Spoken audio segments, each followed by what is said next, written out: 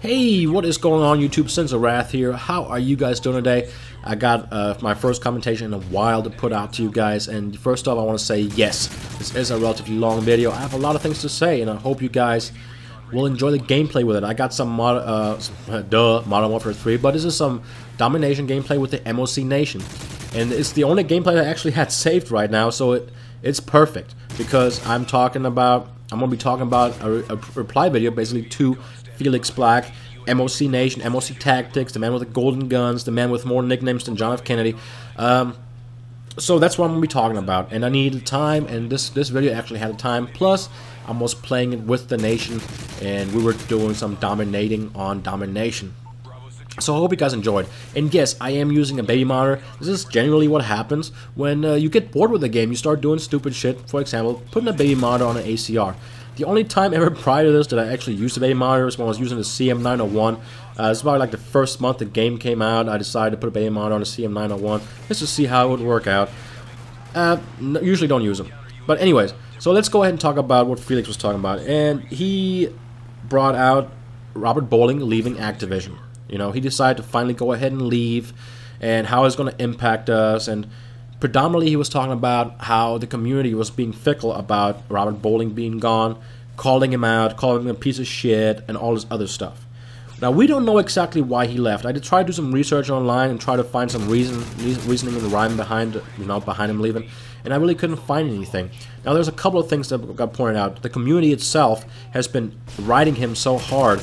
You know, there were threats going out to him and his family, you know, calling him out for being a piece of shit. You know, the game sucks, this and that or the other. So that could have been definitely a reason. Another thing that was talked about, he had an interview with the Machinima Network and one of the developers there, and they said that one of the things that he ended up talking about is how some of the download content should have been for free. What they ended up taking from that interview was that he was displeased with the corporate culture of Activision and the way they were doing things, trying to make money for every single thing that was out there. They weren't catering so much for the community as for themselves and making money. You can take that either way you want to, because needless to say, Robert himself was making millions. You know, Activision made billions, hitting record sales for Modern Warfare 3, hitting record pre-orders for Modern Warfare 3. All that stuff was in play. So, could he have been unhappy? No, not too much. Was it a bad career move to leave the COD franchise? Maybe so. We don't know. We don't have all the details. But those are a couple of things that got put out there of why he possibly left. We are, like I said, we are not sure. But Felix was talking about predominantly how, you know, he was getting those threats, and people were just being fickle about, you know, him leaving. And I can definitely agree with that. People shouldn't be doing that. It was his job. It was his career. He was making mad money from it. Who knows? You know, who really knows? So I can definitely agree with Felix's video on that. But I want a couple of points I want to hit real quick while I'm talking about this and Robert himself. Let's talk about. Let's go ahead and rewind it quite a bit to prior to the release of Modern Warfare 3. The man sold Modern Warfare 3. He's a good reason why there were so many sales for the game itself. Not 100%, but there's a part of me buying the Hardened Edition with COD Elite is Robert Bowling. I watched E3. I saw how he sold it, talking about the customization, talking about COD Elite, you know, talking about all this stuff, you know, what's going to be free for COD Elite and all this happy shit. He was, in part, he was a reason why I bought COD Elite. Now, you move forward a little bit and talk about COD XP. One of the things the community has talked about every release of COD, why don't you ever do betas, okay? Maybe looking at Battlefield or DICE's Battlefield 3 beta, maybe the reason why COD has never done a beta, an open beta like that. Because, honestly, I played the beta for Battlefield 3, and I think that might have been a reason why I didn't buy the game itself. Because I spent 1 hour playing the game and about 6 hours trying to get into the game, okay? It was horrible. So I'm sure that kind of pulled back some of the sales from Battlefield 3, even though they were still good. They could have probably been a little bit more successful if that beta would have been actually good. Now, what did Activision do, though? They were, okay, community wants beta, how can we make money off of that? You know that if you're putting out an open beta, you know, and DICE was paying for it, COD would have paid for it too. You're looking at spending money to put the game as an open beta into the market, you know, onto Xbox Live, PlayStation Network, or the Wii Network, whatever the case may be. You have to pay for that.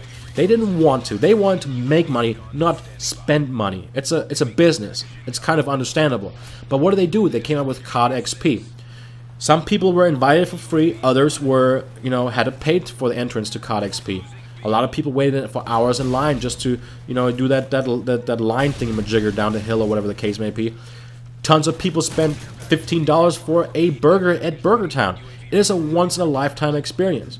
And I can tell you right now, even though they probably spent a couple $100,000 setting everything up, maybe even $1 million, they made millions of dollars, or, you know, whatever the case may be, off of COD XP, you know. You can, my boy, a Korean killer, he went there, he had a good time, it was a once-in-a-lifetime experience for him, he enjoyed it. And if I had the opportunity to go to it, I would have done the same. But that's the way that is. It was all about the money. And how does that relate to the open beta? Well, it basically did a beta. They put hundreds of people into a hangar, and they put it on one single server, or maybe two, and they let these people go to town. And it was successful. People loved it. Because reality is, if I would break this game down, if it wasn't for the lag compensation in this game, I would love this game. You know, the guns might piss me off sometimes. The Type 95, the overpowered MP7 that can, you know, kill me from across the map with silence on it when I'm trying to shoot at them with an ACR. You know, but that's where lag compensation falls into place as well. When I come around the corner, I'm already dead. I get 6 hit markers on a person and heats me with 1 bullet, I'm dead. I have to go look into my theater and look at the video and see something completely different.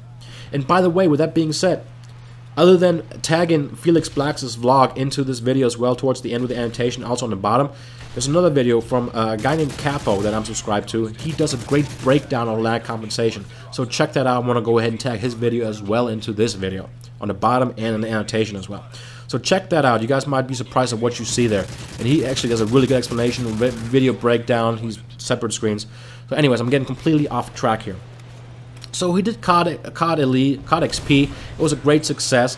But like I said, the one thing about them being in that hangar, 100 people in that hangar, you couldn't tell lag compensation. Did they know about that? Was that on purpose? You know, still a success, but lag compensation wasn't there because it's all on one server in the same room. It's not like 1 million people across the globe playing the game, you know?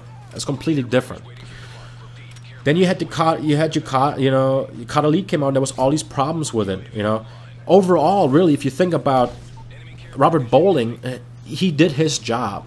He really did. He was with Activision, not necessarily with Activision, but with Infinity Ward, at least for 3 years. For the COD community, he was out there doing his thing. He didn't really become prevalent until Modern Warfare 3. Now let's look at it like this. These are all good things that I've talked about Robert Bowling so far, you know. He tried to use some input. He tried to make things better for us, you know, with the developers. They obviously can't fix lag compensation. It's so embedded into the system that they cannot fix it. Let's just pray that they don't come out with it on Black Ops 2. But the one thing about him is he took that job. And COD, up to this point, up to Modern Warfare 3, has always been a success. There may have been some issues in Modern Warfare 2 that ended up getting fixed. There may have been some issues in Black Ops that got fixed. One thing couldn't get fixed, lag compensation, and he ended up taking the heat for it. Now, what would have happened if Modern Warfare 3 was a giant success? He would have been hailed a hero, right? Because poster child, right? The developers don't get their names really out there, but he does. Modern Warfare 3 was not a success. It was sort of a flop. And he got burned for it, okay? In a sense, I have to say it's kind of his fault too, you know? He took on the challenge as his job, but yet it didn't work out for him. So now he's leaving. Fine, that's his decision. But I can't completely find him not at fault at all because of that by itself. Well, that's all I got to put out there, guys, and I will talk to you all later. Don't forget to rate, comment, subscribe. This is the end of the video. I hope you guys enjoyed the commentary, and I will talk to you all later. Peace out, and have a wonderful day.